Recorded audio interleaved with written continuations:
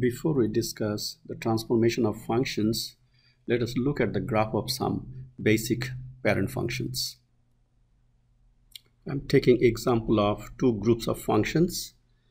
The first group has y equals x to the 3, y equals x to the 5, y equals x to the 7.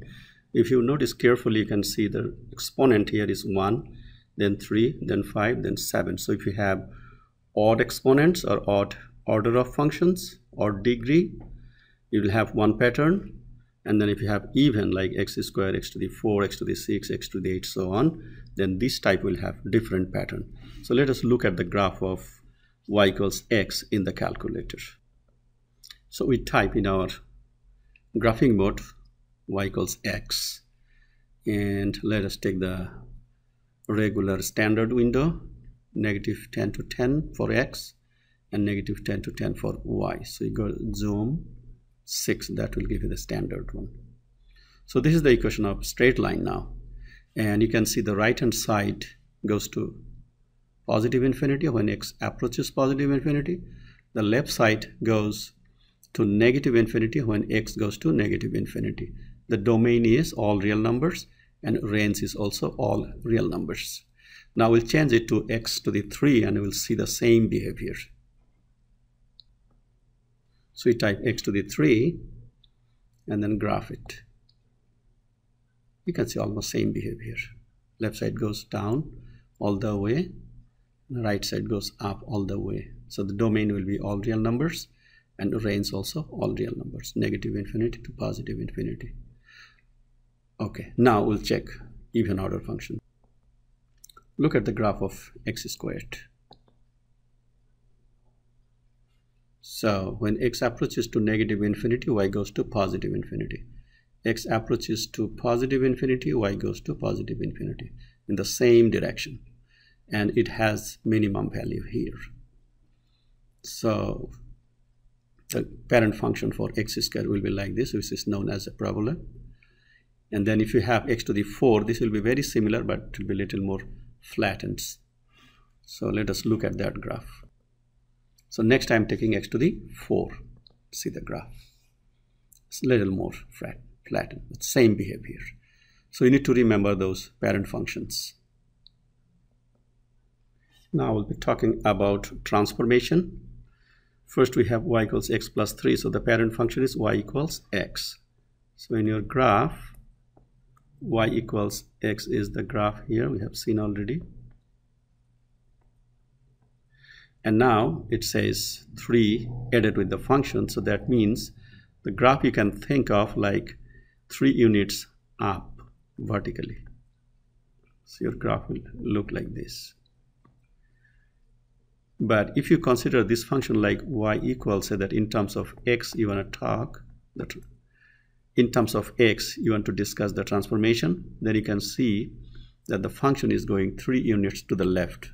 You can have same like this, 3 units to the left. But when it goes with the exponents, it will be a little different. So let us look at in our graphing calculator. Y equals x is my parent function, and we know the graph of that one.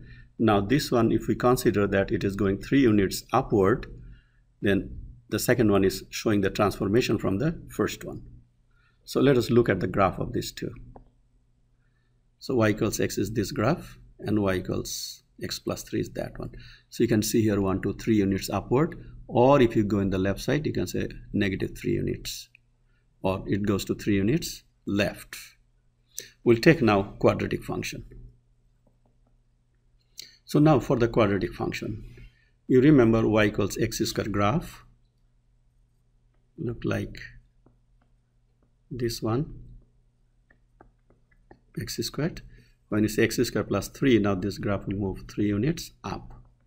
So then it will be here.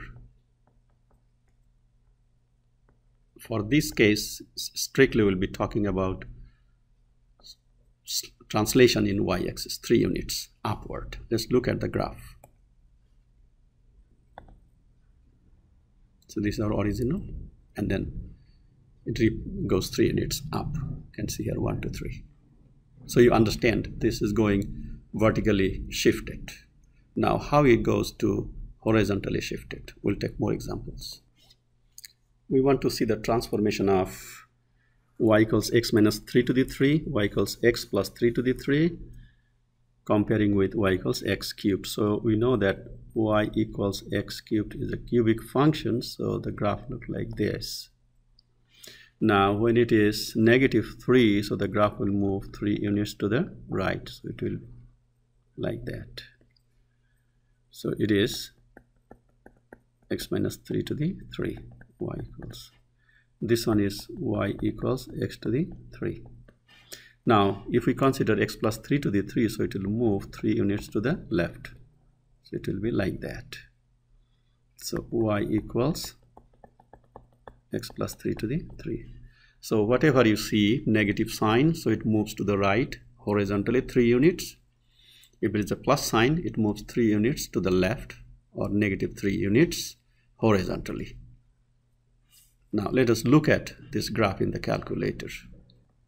So you have our function x to the 3 is 3, x plus 3 to the 3, and x minus 3 to the 3. Let us look at the graph.